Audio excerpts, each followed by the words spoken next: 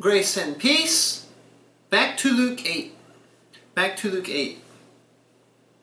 This is New Testament video 183, Luke lesson 26. Luke 8, verse 19. Father God, may this edify, encourage, and enlighten us as we open your word and listen to what you have to say in it. Thank you for this opportunity to teach, and may we have open hearts to receive sound Bible doctrine. In Christ's name, thank you, amen. Luke 8, verse 19. Then came to him his mother and his brethren, and could not come at him for the press. And it was told him by certain which said, Thy mother and thy brethren stand without, desiring to see thee. And he answered and said unto them, My mother and my brethren are these which hear the word of God and do it. Back to Matthew 12, Matthew chapter 12, verse 46. While he yet talked to the people, behold, his mother and his brethren stood without, desiring to speak with him. Then one said unto him, Behold, thy mother and thy brethren stand without, desiring to speak with thee. But he answered and said unto him that told him, Who is my mother, and who are my brethren? And he stretched forth his hand toward his disciples, and said, Behold, my mother and my brethren. For whosoever shall do the will of my Father which is in heaven, the same is my brother and sister and mother. Mark 3, the companion passage. Mark 3, verse 31. There came then his brethren and his mother, and standing without sent unto him, calling him. And the multitude sat about him, and they said unto him, Behold, thy mother and thy brethren without seek for thee. And he answered them, saying, Who is my mother or my brethren? And he looked round about on them which sat about him, and said, Behold, my mother and my brethren. For whosoever shall do the will of God, the same is my brother and my sister and mother. Back to Luke chapter 8. 8th chapter of Luke.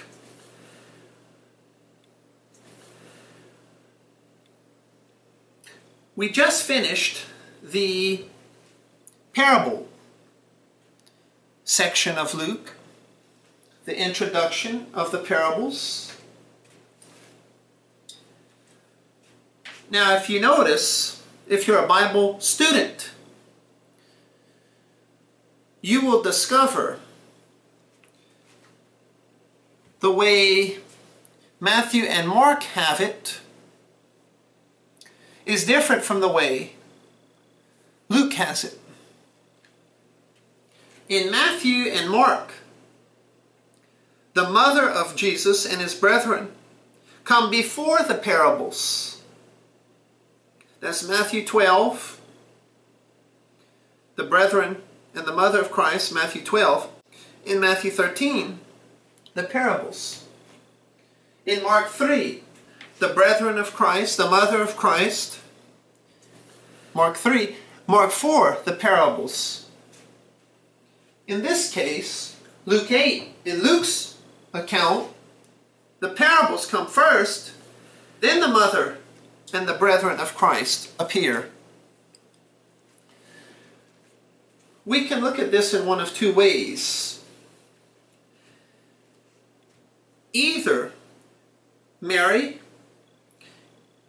Jesus' mother, and his brethren are coming before the parables, and they want to speak with Jesus. Then he delivers the parables. And afterward, they come again. They're still trying to get his attention. That'd be Luke now. So in other words, we can say it like this. Matthew and Mark, the mother and brethren of Christ, came before. They wanted to talk to him. He issues the parables. And then in Luke, after the parables, they're still waiting for him. That's one way to look at it. Another way is to simply see them as coming to him one time. Perhaps Matthew and Mark are chronological and Luke isn't. Maybe Luke is chronological and Matthew and Mark aren't. It really doesn't matter. There are similar concepts being taught. However you want to look at that order. If Jesus' mother and brethren come once or twice, that makes no difference to me. There's something significant being communicated here, conveyed here. The mother and brethren of Christ appear in this context of the parables, as well as, if you recall, in the context of the delayed kingdom. The kingdom is postponed, whether in our mystery program or in the prophetic program. Israel refuses to believe on Jesus as Messiah, Christ. It's becoming more and more evident as we progress through Luke's gospel record. They wanted to murder him in Nazareth. Israel's apostate religious leaders in chapters 5 and 6. They have controversies. 5 controversies with Jesus there. Criticizing him. Finding fault with him. We've also seen now in chapter 7, John the Baptist is in prison. He's languishing away. He will be beheaded, decapitated.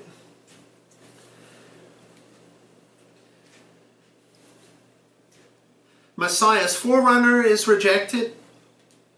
He is in prison. He will die.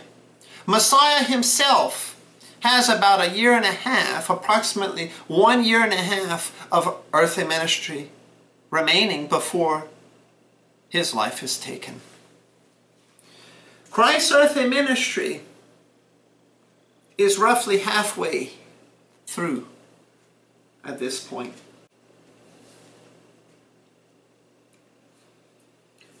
Like I had told you in our previous lesson,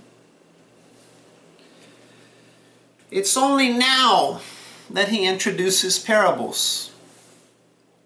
Because Israel has been refusing to hear and believe the simple Bible truths he's been teaching and preaching and showing for the last 1.5 years. Now he begins to speak with parables. The parables are designed to hide the truth. Israel, now you won't understand. You won't understand what I'm saying. You'll hear me physically, but you won't hear me spiritually. You won't grasp, you won't comprehend what I'm saying. And that is the way you wanted it. How can God be so unfair? No. See? Genesis 3, blame shifting. It isn't God's fault. It's man's. It's Israel's fault.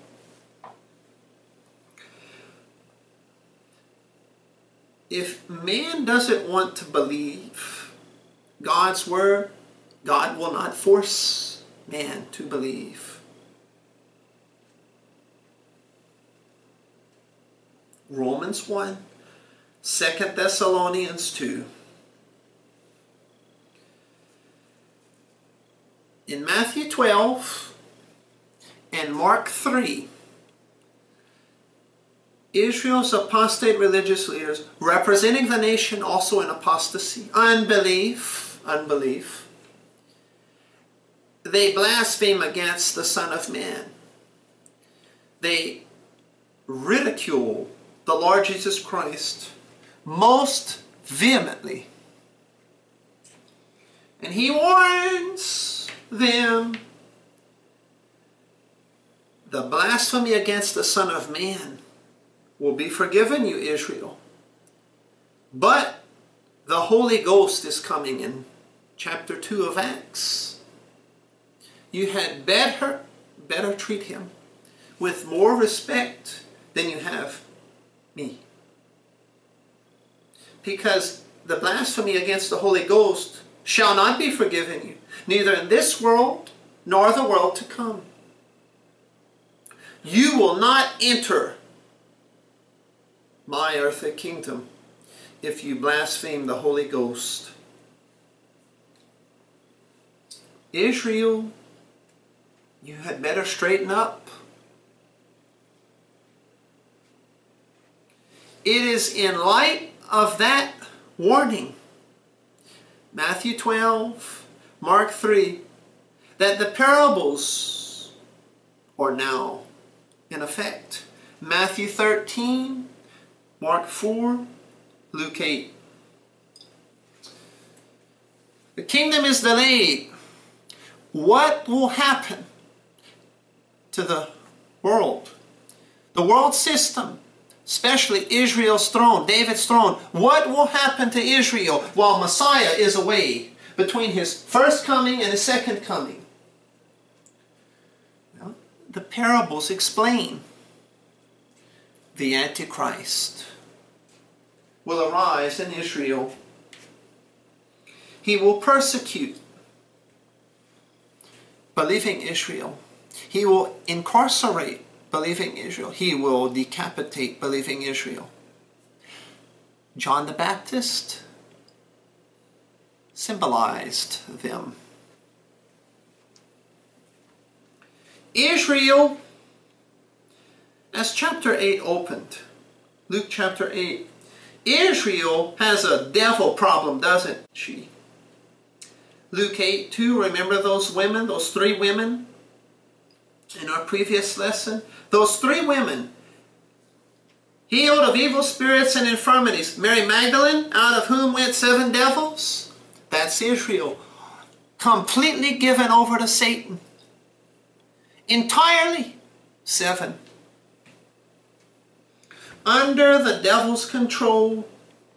Mary, what does Mary mean? The name Mary, Miriam, it means rebel, sinner. That's Israel, huh? Sinner, rebel.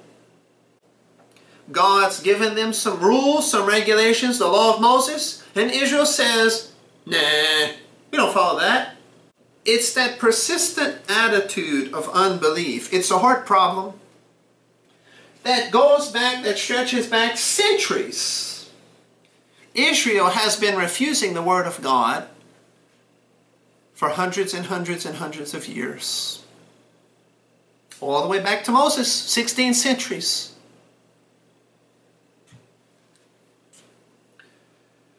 When Christ, Messiah Jesus, is born and ministers to Israel, Israel continues her unbelief.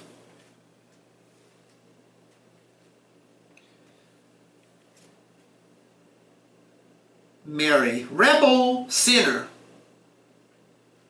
And then in Luke 8, verse 3, there's Joanna. Joanna. Remember, that name means, it's the feminine form of John, Johanan. Joanna means Jehovah is gracious. So, Mary the rebel, and now we have Joanna, Jehovah is gracious. Finally, Susanna, Luke 8:3. Susanna, joyful, cheerful, bright.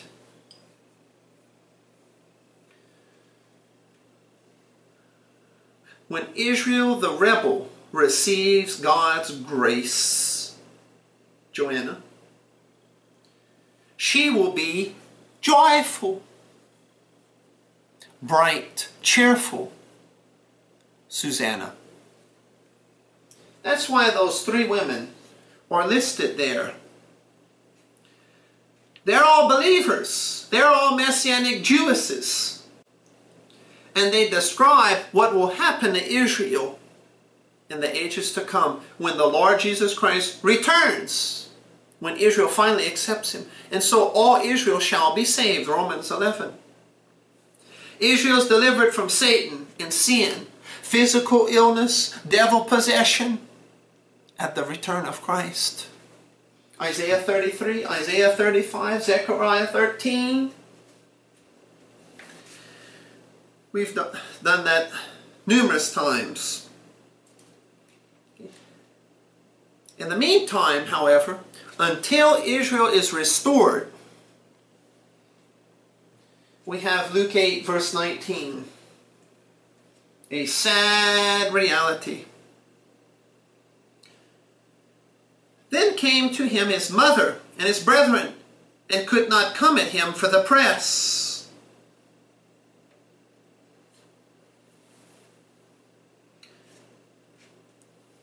Mary and Jesus' brethren. Mary, we haven't seen her since Luke 2, when Jesus was a little boy, about 12 years old. Here's Mary and his brethren. Do we have something to say about these brethren of Christ? Hold on. Controversial. I know. Israel has been rebuked so far for her hypocrisy and wickedness. So Christ delivers these parables.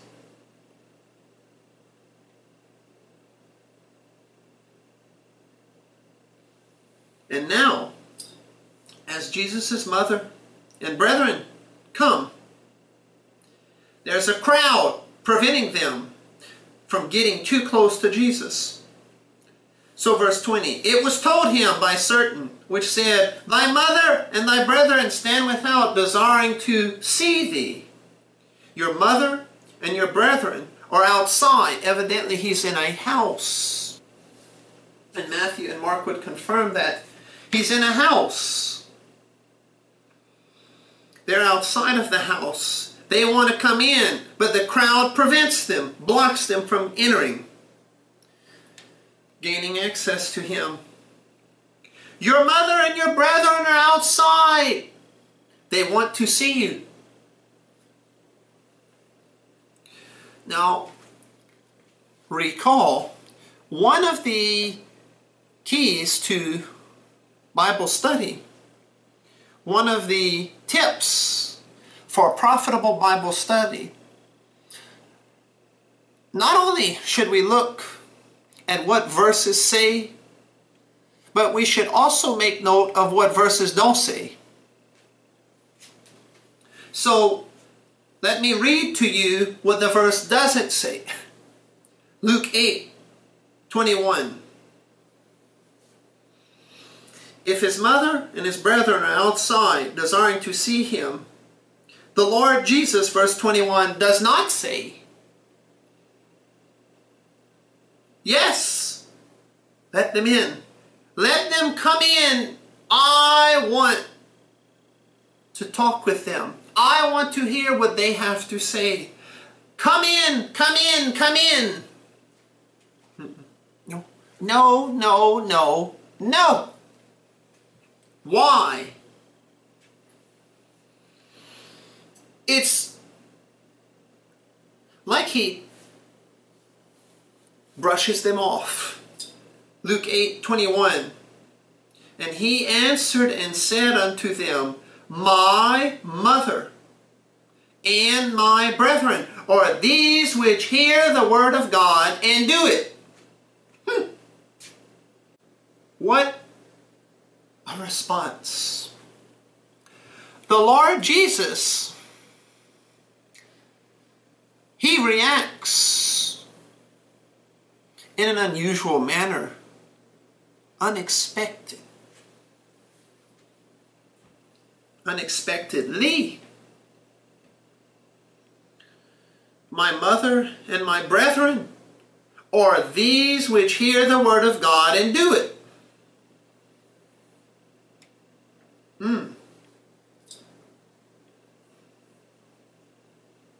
How inconsiderate of his mother and his brethren. He shouldn't have been so insensitive. There's a reason, a valid reason. Doctrine is being communicated here. Are we willing to hear and see or not? The Lord Jesus Christ, he understands. He understands. He recognizes flesh and blood associations are not the issue. What matters, who are his spiritual relatives. Not biological relatives, but spiritual relatives. Who is doing God's will? Who is hearing God's will in Israel? Who is doing, who's believing God's will in Israel? God's word in Israel. John 6 verse 40. John 6:40.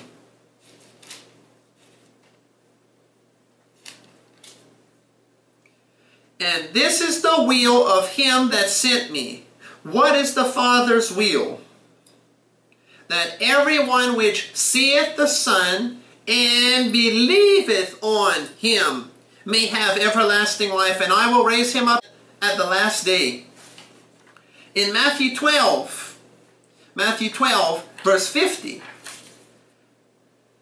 Matthew's account, for whosoever shall do the will of my Father which is in heaven, the same is my brother and sister and mother. Compare that to John 6:40. Those who see the Son and believe on him. That's those in Israel doing the will of God. They're believing on God's Son, Jesus as Messiah, Jesus as Christ. Come over to Mark. Look at Mark. Mark 3:35. For whosoever shall do the will of God, the same is my brother and my sister and mother. Father God's will for Israel at this point on the Bible timeline is for individual Jews to believe in Jesus as Messiah, Christ, anointed, God's Son. They are to receive and trust him.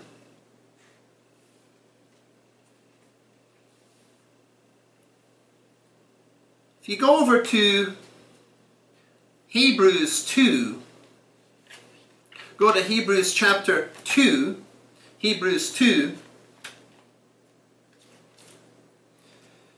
Hebrews 2 verse 11. For both he that sanctifieth, that's Jesus Christ, and they who are sanctified, that's Israel's believing remnant, the little flock, and they who are sanctified are all of one, for which cause he is not ashamed to call them brethren.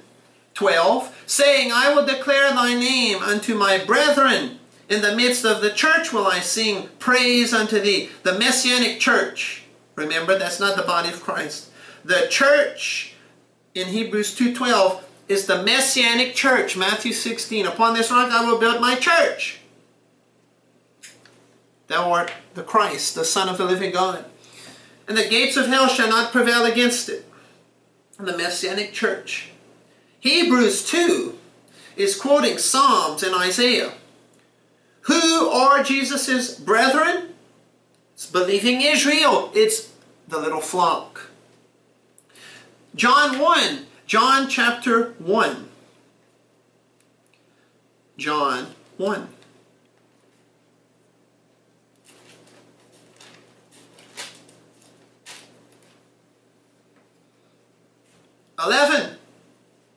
He came into his own, and his own received him not. His own didn't receive him. But as many as received him, so there was a believing remnant.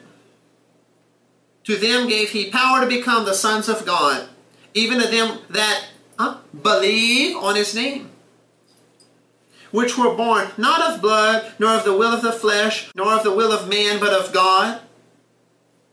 There's unbelieving Israel and believing Israel in that passage.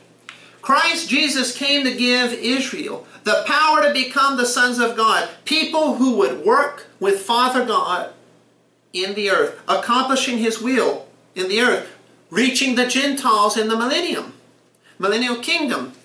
Israel can't bring non-Jews to a personal relationship with her God until she has a personal relationship with her God. They need to believe on Jesus as Messiah to have a right standing with God. So then redeemed Israel can go to the Gentiles. Be God's channel of salvation and blessing to the Gentiles. Israel rises to kingdom glory.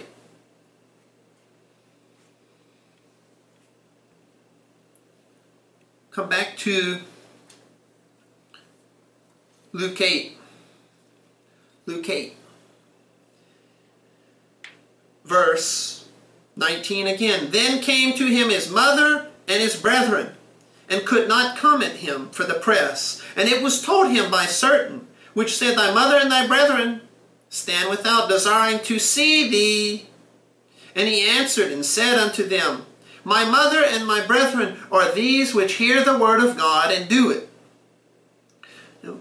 You can read Mark 3 and Matthew 12. You can come over to Luke 11. We read those other passages. Come over to Luke 11. Watch this. When we get to chapter 11 of Luke, we'll say more about it. And it came to pass, Luke 11:27, and it came to pass, as he spake these things, a certain woman of the company lifted up her voice, and said unto him, Blessed is the womb that bare thee, and the paps which thou hast sucked. But he said, Yea, rather, instead of that, think on this. Blessed are they that hear the word of God and keep it. They obey it. They guard it. They don't pollute it. They protect it. In Luke 11, this lady in the crowd, she cries out, Blessed is the womb that bare thee, and the paps which gave thee suck. Jesus. Happy is Mother Mary's womb and Mother Mary's breasts.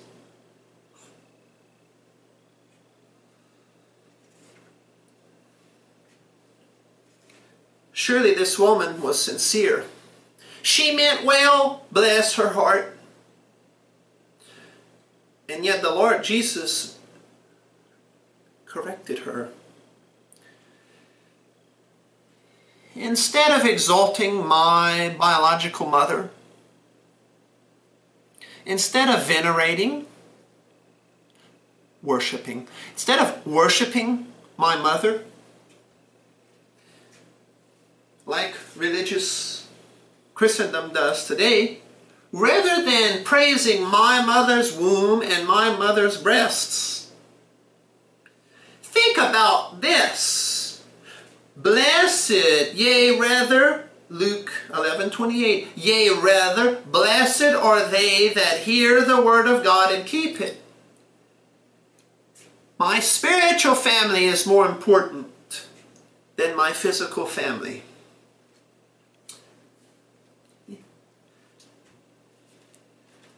The God of the Bible, if, it's a big if we believe the Bible,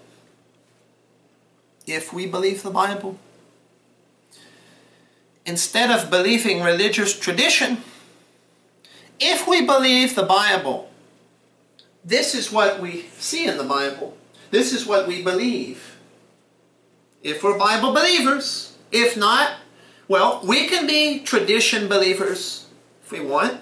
But let's call ourselves that then. Don't say, I believe the Bible, and then, no, you really believe tradition. Just say, I don't believe the Bible, I believe tradition. You don't be a hypocrite that way.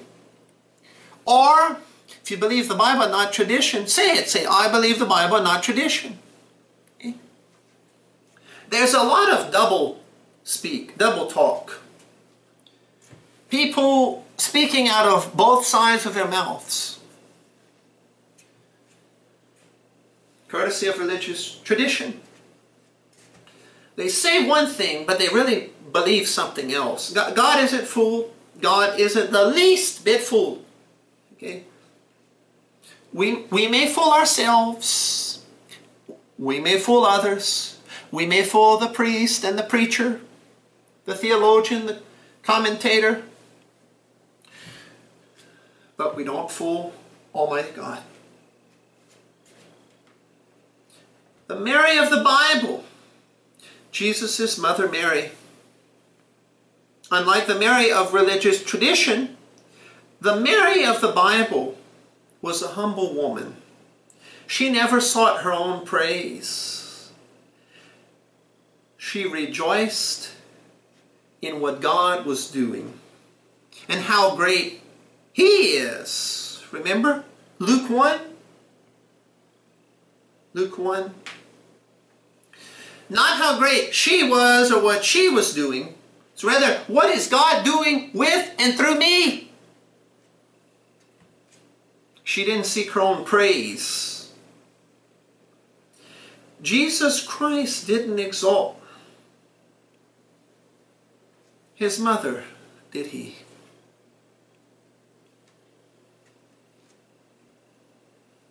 Remember in Luke 11, blessed is the womb that bare thee, and the paps which gave thee suck. Indeed, yes, blessed is Mother Mary's womb and Mother Mary's breasts.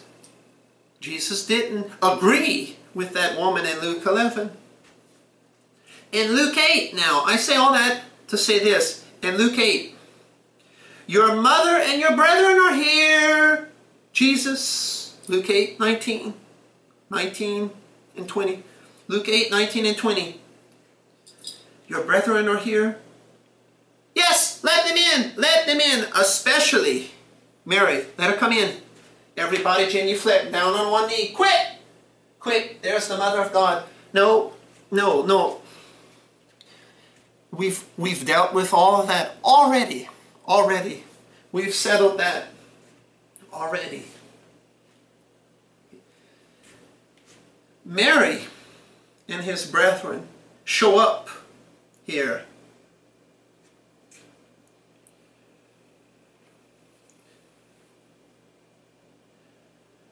Mary and Jesus' brethren. Come over to Matthew 12. Oh my controversy. Matthew 12. Remember that? Let me read it again. Matthew 12:46. While he yet talked to the people, behold, his mother and his brethren stood without, desiring to speak with him. Then one said unto him, behold, thy mother and thy brethren stand without, desiring to speak with thee. But he answered and said unto him that told him, Let them in? Let them in, especially her? No. No. Who is my mother, and who are my brethren? And he stretched forth his hand toward his disciples, and said, Behold, my mother and my brethren. For whosoever shall do the will of my Father which is in heaven, the same as my brother and my sister and mother. Matthew 13. These brethren of Christ, these physical brethren of Christ, with his physical mother, they're named.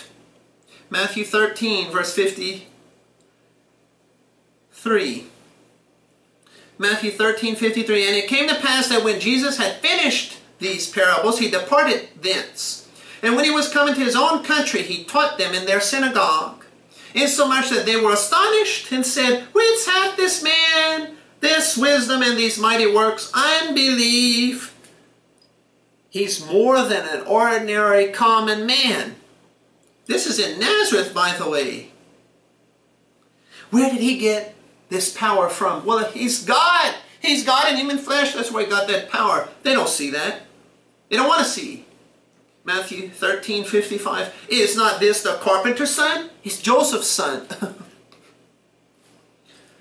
Is not his mother called Mary, and his brethren? Listen, the brethren of Jesus.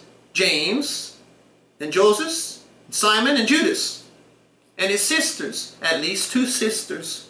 Are they not all with us? Jesus has 6 half-siblings. Whence then hath this man all these things? And they were offended in him.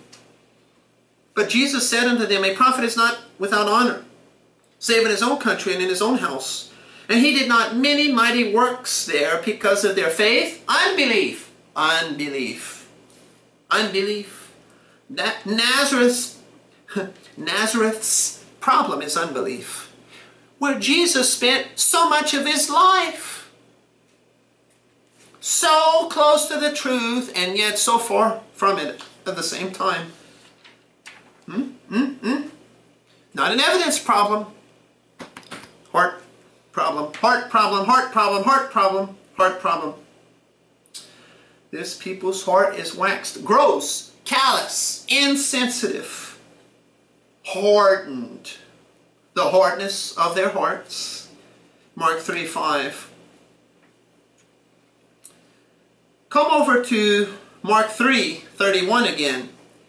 There came then his brethren and his mothers, and standing without, sent unto him, calling him, and the multitude sat about him. And they said unto him, Behold, thy mother and thy brethren without seek for thee. And he answered them, saying, Who is my mother, or my brethren? And he looked round about on them which sat about him, and said, Behold, my mother and my brethren. For whosoever shall do the will of God, the same is my brother, and my sister, and mother. Mark 6. Mark 6. Mark 6:1. This is Nazareth again. Same as in Matthew chapter 13.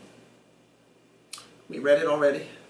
Mark 6:1. And he went out from thence and came into his own country, Nazareth. And his disciples followed him. And when the Sabbath day was come, he began to teach in the synagogue. And many hearing him were astonished, saying, From whence hath this man these things? And what wisdom is this, which is given unto him? That even such mighty works are wrought by his hands. Is not this the carpenter? Oh, that's all they see him as, is a carpenter. Just a common worker like all of us. Where did he go to seminary? Where did he go to college? Where did he learn to perform miracles? Is not this the carpenter, the son of Mary, the brother of James and Joseph, and of Judah and Simon? See the 4 brethren of Christ? And are not his sisters, at least 2, here with us? And they were offended at him. But Jesus said unto them, A prophet is not without honor, but in his own country, and among his own kin, and in his own house. And he could there do no mighty work, save that he laid his hands upon a few sick folk, and healed them. And he marveled, Mark 6:6, because of their great faith? No, he marveled because of their unbelief. And he went round about the villages teaching. Mary had some children. Jesus' mother Mary had some children. Oh my! I just contradicted pervasive Roman Catholic doctrine there. The so-called perpetual virginity of Mary. That Jesus' mother Mary, the idea, it's fiction, okay? It's not true. But here's what so many precious souls around the world, 1 billion plus, believe. Jesus' mother Mary never had any sexual intercourse whatsoever with any man ever. And even tonight she's in heaven a virgin. She will always be a virgin. The perpetual virginity of Mary. Now, if the Bible is right, and you know good and well, I believe the Bible to be right, is right, Mary most certainly had children delivered from her womb after Jesus was born. That means Mary is not a perpetual virgin, was not a perpetual virgin. Matthew 1:25, Joseph knew her not till she had brought forth her firstborn son, and he called his name Jesus. Joseph didn't know Mary intimately until she brought forth her firstborn son, Jesus. That indicates Joseph and Mary did have sexual relations. If they didn't, now would have been a great time, Holy Spirit, to indicate to us. Joseph never had relations with Mary, ever.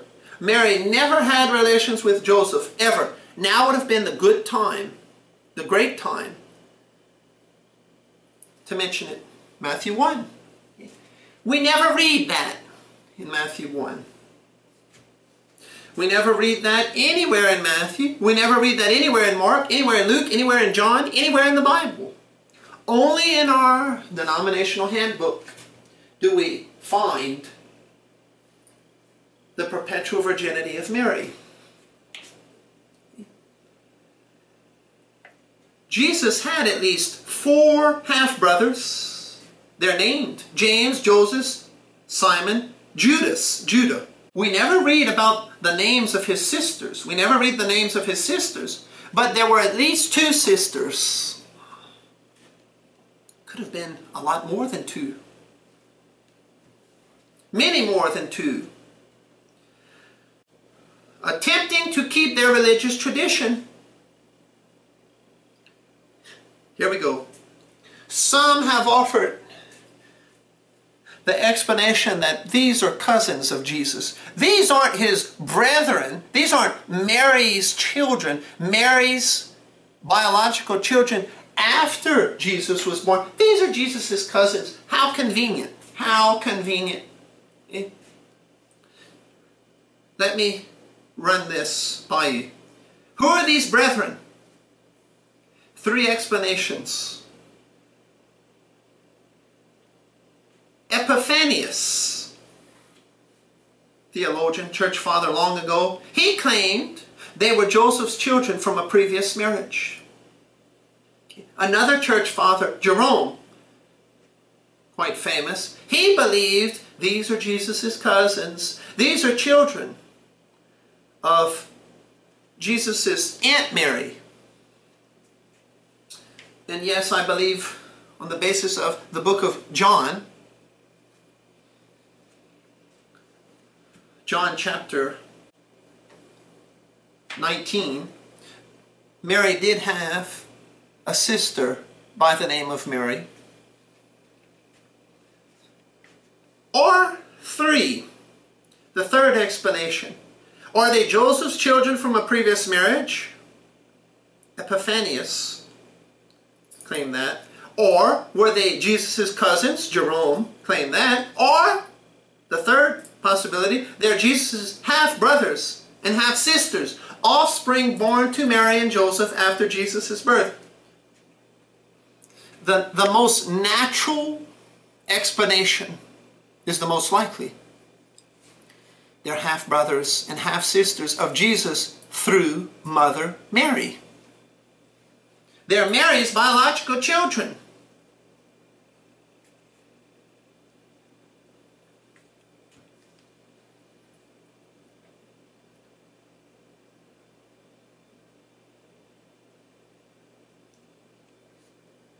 We see in Galatians 1 verse 19, there's James the Lord's brother. Brother is in the natural sense. Adelphus, brother, from the same mother.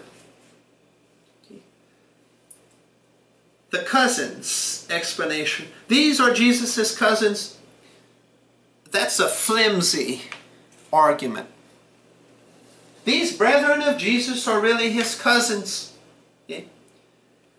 The word used, whether in Matthew 12 or Mark 3 or Matthew 13 and Mark 6, or even here in Luke 8, his brethren, adelphoi, brethren, cousins. Luke can use the word for cousins if he wants to.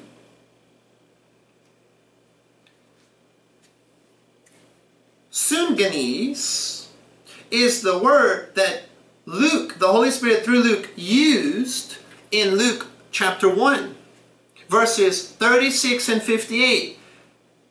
Elizabeth is Mary's cousin. Sunganese. Luke didn't use that general cousin term there, even in the Roman Catholic Bible. It's not Sunganese. It's adelphoi. These are more than just kinsfolk, like in Mark 6 and Luke 2, kinsfolk. It's not relatives in general. Jesus' brethren here are specific, adelphoi. Even the Roman Catholic Bible uses the word brethren or brothers when referring to Jesus' brethren or brothers here, not cousins. We are not to interpret the brethren as cousins. The English Bible, in whatever translation you want to find, it's not cousins at all, it's brethren, brothers.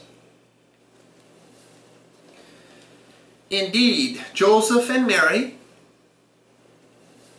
had children after Jesus was born. Mary had 6 children, at least, after Jesus was delivered. That's if we believe the Bible. Okay. If we're Bible believers. By the way, Luke 8, 19, 20, 21. Where's Joseph? Where's Joseph? We don't know. It has been speculated Joseph is dead. Maybe he is. Maybe he isn't. I don't know where he is. Why doesn't the Bible mention Joseph during Christ's earthly ministry? We see Joseph at the beginning of Christ's earthly life there. We saw him. Luke 1 and Luke 2.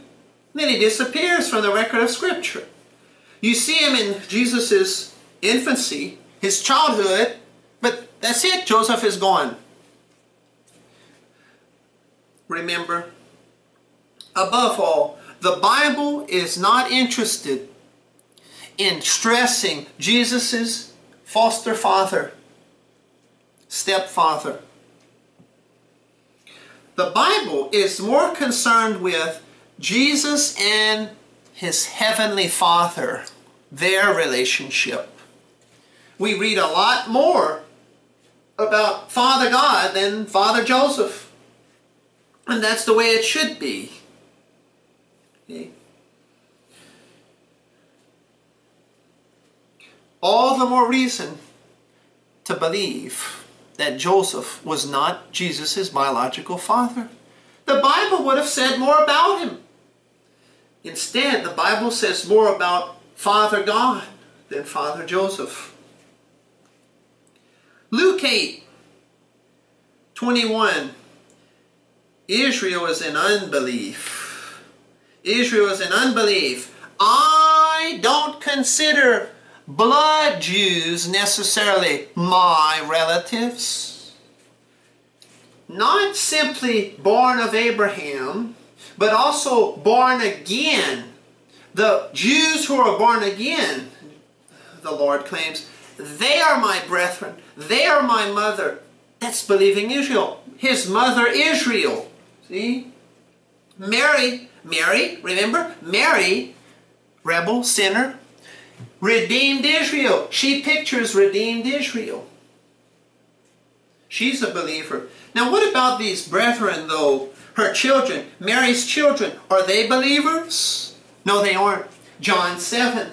John chapter 7. John 7. They're in unbelief. John 7, verse 3, Jesus' brethren. They're speaking. Look at verse 5. For neither did his brethren believe in him. They're all in unbelief. Only later, Galatians 1:19, James, the half-brother of Jesus, becomes a believer. And he's the leader of the Jerusalem church. Acts 15, for example.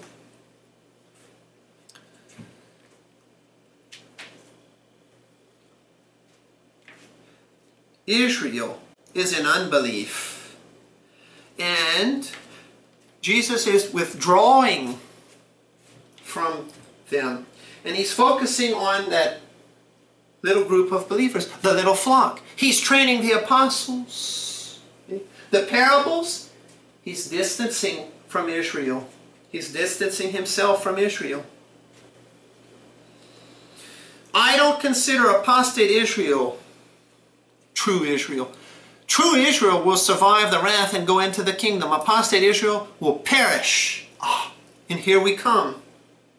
There's a storm. Luke 8. Luke 8:22. Now it came to pass on a certain day that he went into a ship with his disciples, and he said unto them, let us go over unto the other side of the lake. That's the lake of Gennesaret, Sea of Galilee. And they launched forth. But as they sailed, he fell asleep. And there came down a storm of wind on the lake. And they were filled with water. And they were in jeopardy. And they came to him and awoke him, saying, Master, Master, we perish. Then he arose and rebuked the wind and the raging of the water. And they ceased. And there was a calm. And he said unto them, where is your faith? And they, being afraid, wondered, saying one to another, what manner of man is this? For he commandeth even the winds and water, and they obey him. Matthew chapter 8. Matthew 8. Matthew chapter 8. This is the fourth miracle to confirm the Sermon on the Mount. Matthew 8:23. And when he was entered into a ship, his disciples followed him. And behold, there arose a great tempest, a storm in the sea, insomuch that the ship was covered with the waves, but he was asleep. And his disciples came to him and awoke him, saying, Lord, save us, we perish. And he saith unto them, Why are ye fearful, O ye of little faith? Then he arose and rebuked the winds and the sea, and there was a great calm. But the men marveled, saying, What manner of man is this, that even the winds and the sea obey him? Mark 4 for the companion passage. Mark 4, verse 35. The most information is here. And the same day, when the even was come, he saith unto them, Let us pass over unto the other side. And when they had sent away the multitude, they took him even as he was in the ship. He was already in the ship there. And there were also with him other little ships. And there arose a great storm of wind, and the waves beat into the ship, so that it was now full. And he was in the hinder part of the ship, asleep on a pillow, resting comfortably. And they awake him, and say unto him, Master, carest thou not that we perish? And he arose and rebuked the wind, and said unto the sea, Peace, be still. And the wind ceased, and there was a great calm. And he said unto them, Why are ye so fearful? How is it that ye have no faith? And they feared exceedingly, and said one to another, What manner of man is this, that even the wind and the sea obey him?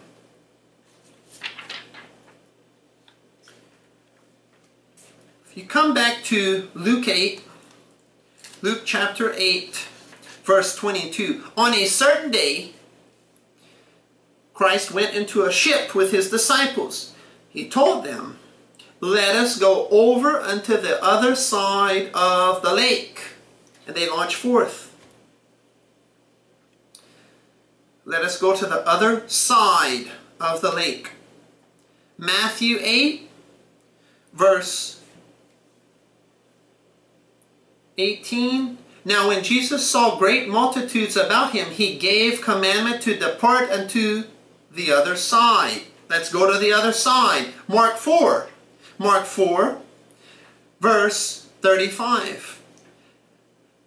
He told them, Let us pass over unto the other side. Mark 4:35. Jesus and his disciples are on the western shore of the Sea of Galilee. Here, it says, let's go to the other side. We're going east. Eastward. We're going to the east. We're leaving Galilee and going to the east. Other side. Let's go over to the other side. Notice, he's leading. I am at the head of the line. I go first. They follow me.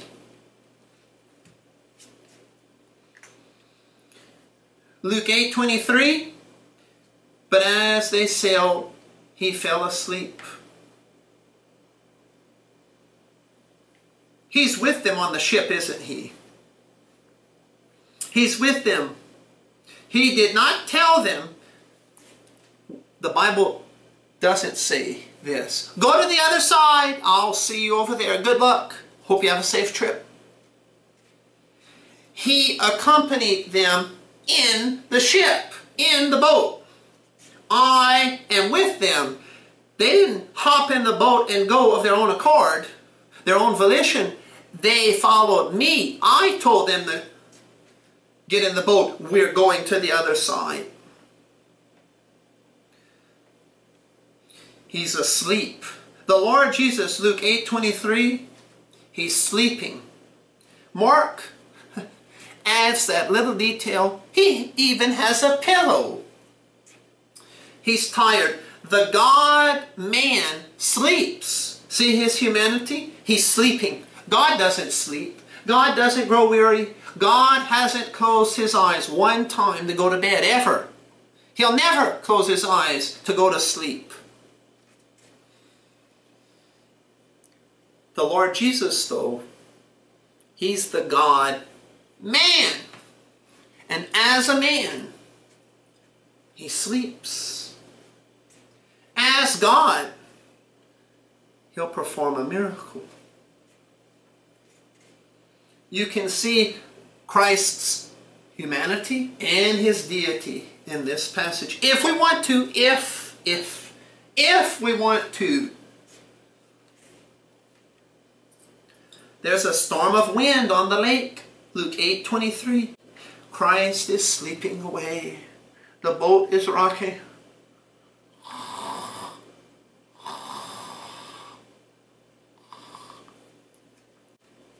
And look at this. There came down a storm of wind on the lake.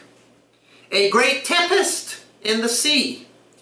Matthew 8. A great storm of wind. Mark 4. And they were filled with water. Luke 8:23. And were in jeopardy. The waves are beating against the ship. It has low sides. And what happens? The water gets into the boat. Oh no! Shipwreck. We're all going to die here. Help! Lord, help us. We perish. Master! Master! They hurry to him. They're panicking. Get up, get up, get up. We die. We perish. The way, Mark has it. Matthew and Luke aren't as strong. The Holy Spirit makes it stronger in Mark here. Mark 4, verse 38. He's asleep on a pillow at the back of the ship. The ship is full of water. 37, Mark 4:37. 38. They awake him and say unto him, Master, carest thou not that we perish? Don't you care?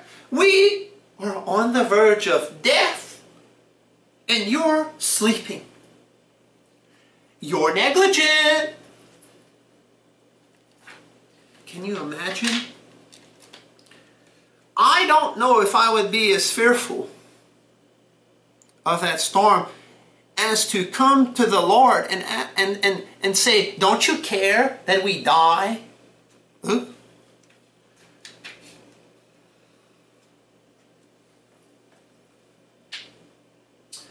They were completely unjustified in asking, what a dumb question.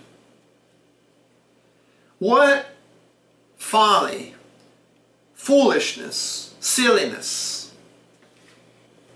Isn't Jesus on the boat with them? Isn't he on board?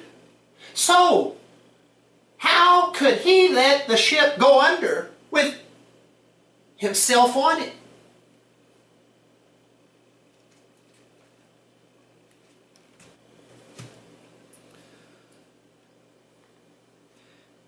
They're thinking like lost people. The natural man is running them. A little about the storm. Natural storms here firstly. The Sea of Galilee is about 700 feet, 200 meters below sea level. Okay. Highlands surround it, mountains. Mountains. You can see some of them here. Dark brown. In the case of the Sea of Galilee, to the northeast is Mount Hermon up here. Mount Hermon is over 9,000 feet, 2,700 meters tall. There's a huge elevation difference, almost 10,000 feet. 3,000 meters. The cold air from Mount Hermon meets the rising warm air from the Sea of Galilee. There's a collision. Storms originate in that manner. The fishing boat, it is filled with water there.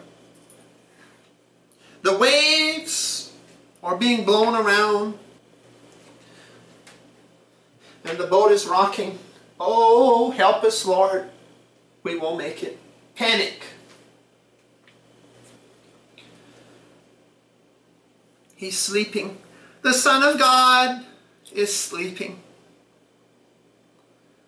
And there's a pillow for him. There was a pillow for the helmsman, the one in charge of the boat. He's sleeping. He's sleeping on the helmsman's pillow. He's so tired from ministry, labor, work. He's sleeping. Jesus is sleeping. He's tired. And rather than having a good sleep, he's awakened. It looks hopeless, doesn't it? He doesn't see it as hopeless, but his disciples do. Help! Help! Don't you care? Don't you care? We perish.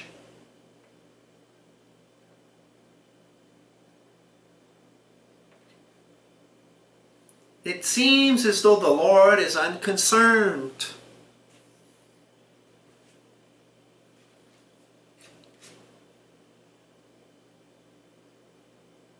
So they wake him up. He arose. Luke 8:24. He knew there was a storm there. He knew. And he rebuked the wind and the raging of the water, and they ceased. And there was a calm. So can you hear the wind blowing and the waves crashing against the boat? The boat's rocking. Those men are crying out for help, and their Lord, their Master, is sleeping. He doesn't care about us. Get up. And so he gets up. And what does he do? He rises from his sleep.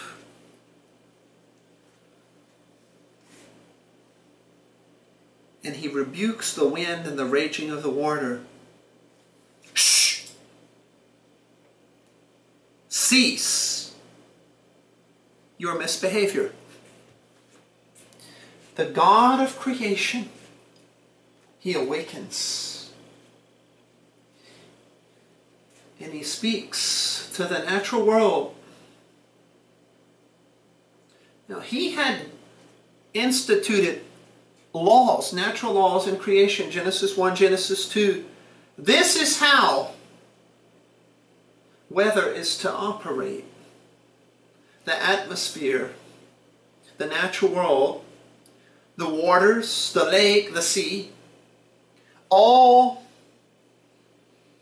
the behaviors of the hydrologic cycle, water cycle,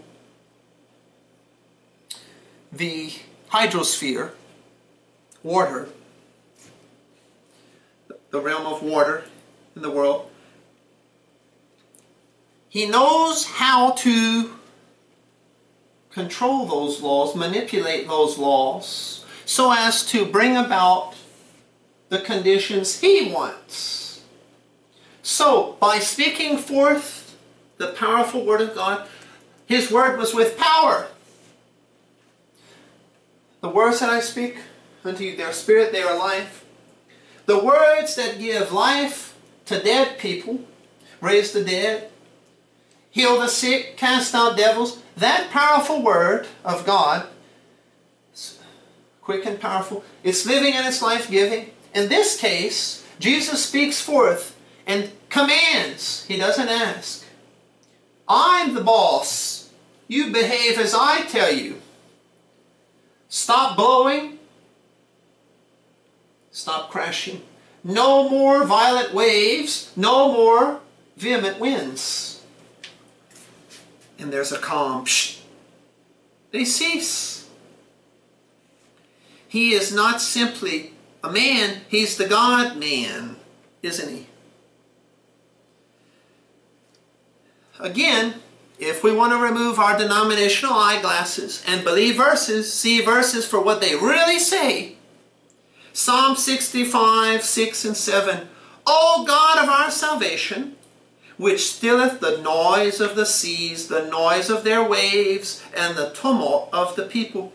Psalm 89, 8 and 9, O Lord God of hosts, who is a strong Lord like unto thee, or to thy faithfulness round about thee? Thou rulest the raging of the sea, when the waves thereof arise, thou stillest them. That's Jehovah God. Jesus is Jehovah God, isn't he? Psalm 107, 28 and 29, the Lord maketh the storm a calm, so that the waves thereof are still. Psalm 29, 3 and 4, the voice of the Lord is upon the waters, the God of glory thundereth. The Lord is upon many waters. The voice of the Lord is powerful. The voice of the Lord is full of majesty. Psalm 93, the Lord on high is mightier than the noise of many waters, yea, than the mighty waves of the sea. Jesus proves his deity right there. Jehovah God calms the storm. I calm the storm. I'm Jehovah. See how simple that is? Or we can do this if we want to. We can do this. Look, God will give us over to it. I don't see those verses. I don't hear those verses. Okay, my friend. Enjoy the darkness and the deafness that sin brings. That pride, denominational pride, brings. If you want to keep your church tradition, go right on ahead. Let's see where it gets you. I can tell you right now, it'll get you nowhere. Because my church tradition got me nowhere. And that's why I came to the point long ago. As a Christian, I had trusted Jesus Christ as my personal Savior many years earlier. I came to a point, though, in my denomination where I said, this is profiting me nothing. There were some faithful brethren who showed me how to rightly divide the word of truth, handle and believe the Bible dispensationally. They showed me verses. I saw Bible truths I had never seen in my life, I'd never heard of in my life. My denomination didn't want me to see those truths. Those denominational preachers, they had a business going. And they were not in the business of saving souls from false teaching, but rather saving funds for the denominational system. I left that denomination and I've never gone back to it. I don't plan on it either.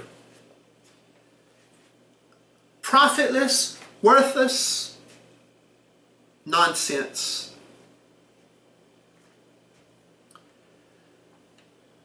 Luke 8:25. Luke 8:25. And he said unto them, where is your faith? In Matthew it's, why are ye fearful, O ye of little faith? Mark 4:40, why are ye so fearful? How is it that ye have no faith? They were in the wrong, weren't they? Where's their faith? O ye of little faith, you have such a poor understanding. You have so little insight into what I'm doing, into what my Father's doing. Why don't you have faith? Well, what were they supposed to believe? What were they supposed to believe? In this context, before this expedition began, I stressed it. Again, Luke 8:22. Here's the full impact if you didn't get it when I read it. Luke 8:22. Let us go over unto the other side of the lake. The Lord Jesus thought, I guess he was right, wasn't he? We're going to the other side. We're going to the eastern side of the Sea of Galilee. We're going here. We're crossing. We're traversing the Sea of Galilee. Going to the other side. Now there's a storm. Help! We perish! No, you won't perish. Fools. Didn't I tell you we're going to the other side? They should have all been sleeping next to him, in spite of the storm. See, here is faith. Here is faith. The disciples should have gotten into the ship. Yes, we're going to the other side. Oh, look, a storm. Oh, that doesn't matter. We'll still get to the other side. Won't hurt us. He said we'll get to the other side. The Master told us we're going to the other side. He's on the ship with us. He won't let anything happen to us. We'll get to the other side. That is faith. Here's unbelief. Master, wake up! Don't you care? We perish. Oh, ye of little faith. Where's your faith? Didn't I tell you? We get to the other side. You ignored what I told you, and now you think you'll die in the midst of the Sea of Galilee. He rises from his sleep, and he tells the storm, shh, quiet, calm down. Verse 25, and they being afraid wondered, ooh, what manner of man is this? For he commandeth even the winds and water, and they obey him. Yes, he does. Yes, he does. Do you remember the Sermon on the Plain? Luke 6. No, we haven't gotten far from it, have we? Luke 6. The Sermon on the Mount, Matthew 7, ends similarly. Luke 6, 46. And why call ye me Lord, Lord, and do not the things which I say? Whosoever cometh to me and heareth my sayings, and doeth them, I will show you to whom he is like. He is like a man which built an house and digged deep and laid the foundation on a rock. And when the flood arose, the stream beat vehemently upon that house, and could not shake it, for it was founded upon a rock. But he that heareth and doeth not is like a man that without a foundation built an house upon the earth, against which the stream did beat violently, and immediately it fell, and the ruin of that house was great. That storm at the close of the Sermon on the Plain, that storm at the close of the Sermon on the Mount, Matthew 7, that storm here in Luke 8 we just read, that storm where Jesus is in the ship, that's in Matthew 8 and Mark 4 and Luke 8. There'll be another storm. He's out of the ship. He goes to meet them in the ship. He walks on water. That's Matthew 14 and Mark 6. Luke doesn't have that one. This first storm, Matthew 8, Mark 4, Luke 8. as well as that storm after the Sermon on the Mount, Sermon on the Plain, come to the close there, as well as the great flood of Noah's day, the storm there, and lump all of that together, all those storms, and the storm in Jonah's life. Little book of Jonah, the prophet Jonah, and his whale of a tale. It really happened. Yes, it did. Jonah was in the whale's belly, fish's belly, 3 days and 3 nights. Dead. Matthew 12. Picture of Jesus Christ dying, being buried, being raised again. Jonah was raised again from the dead. Remember, well, Jonah didn't want to go to the Gentiles. God said, go to the Gentiles. Jonah said, I'm not going. I'm not going to Nineveh. And he fled. The Assyrians were cruel, mean enemies of Israel. I'm not going. I'm not preaching to those Ninevites. Why, Jonah? We learn later, Jonah 4, I didn't want you to have mercy on them, Lord. I wanted them to get it. I wanted you to pour out your wrath, your judgment on those no good, rotten Gentiles. Well, that's Israel. National Israel refuses to go to the Gentiles. Oh, even in Matthew, Mark, Luke, and John, huh? Unbelief, unbelief, unbelief. They don't want to be God's kingdom of priests. They don't want to go to the Gentiles in the kingdom. They don't want to receive their king. But yet we have Gentiles who want to believe, huh? Oh.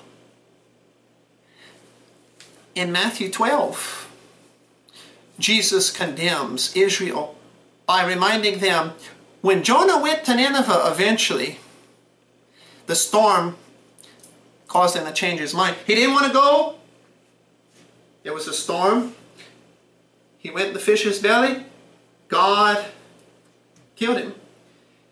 Raised again. He heads off to Nineveh. He preaches. Nineveh believes. Oh.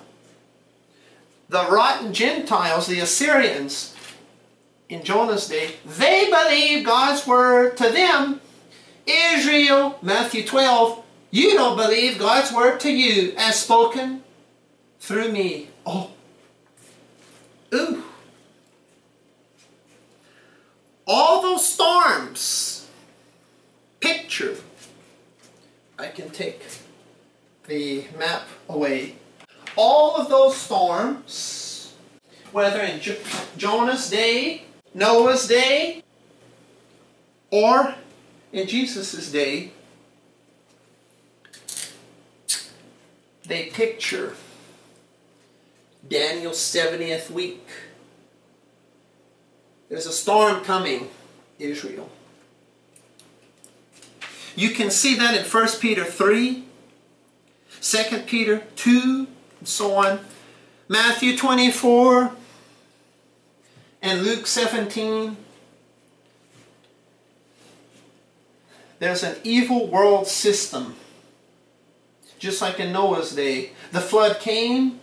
On the other side of the flood, there's a believing remnant passing through the flood, surviving the flood. On the other side, there's a new world. Noah, there's a new world.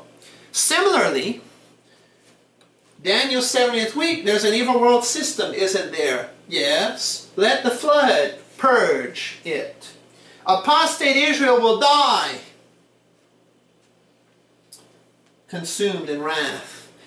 There's a believing remnant, however, believing remnant in Israel, going through to the other side. Kingdom blessings. I'm with you, Israel. I'm with you, believing Israel. You may not think that I'm concerned about your suffering during Daniel's 70th week. I am. I'm with you. And what did I tell you? I will see you through to the other side. It's not good luck, I'll see you to the other side. Send them away. I am with you. I'm present with you. I'll see you to the other side. It looks hopeless. Master, we perish. And as a matter of fact, as we've pointed out already, Israel's little flock. There'll be a believing remnant alive in the wilderness to see Jesus return. However, there'll be some killed. John the Baptist is a picture of them in prison and dead. So what? I resurrect you to go into the kingdom. Revelation 20. Any believing Israelites, they're brought back from the dead and they go into the kingdom anyway. So even if you do die, Israel, even if you do suffer, remember, I'm aware. It looks like I'm not concerned. I'm silent. 7 years of Antichrist reigning at least. God is silent. In the third heaven, where's Messiah? He's gone, isn't he? He's absent. He ascended, and he's away. Royal exile, where is he? Where is he? He's unconcerned. He's hiding his face from us. The wrath is being poured out. They don't hear anything from him. But I'm with you. Through the scriptures they learn, he's with them. And then, at the very end, it looks like Satan's won. The Antichrist seems victorious. And suddenly, the heaven opens and Christ returns. Second coming, the fire burns to the lowest hell, and all of Israel's enemies, all the unbelievers, fall down into that shaft. And that's the end of them. Believing Israel goes into the millennium. Other side, I saw you through to the other side, didn't I? Yep, I'm faithful. You're not, Israel. God is faithful. You aren't. We aren't. We'll see the kingdom blessings through the remainder of Luke 8. Next time, once Israel gets to the other side, there are some blessings. There are some blessings here. We'll see Satan cast out of her midst. We'll also see there's a believing remnant formed. And we'll also see, finally, Israel raised from the dead. The kingdom blessings. We'll save that for our future studies of Luke 8. That's enough. Heavenly Father, thank you for your faithfulness. As we continue in Luke 8, bless this time of study in Christ's name, amen.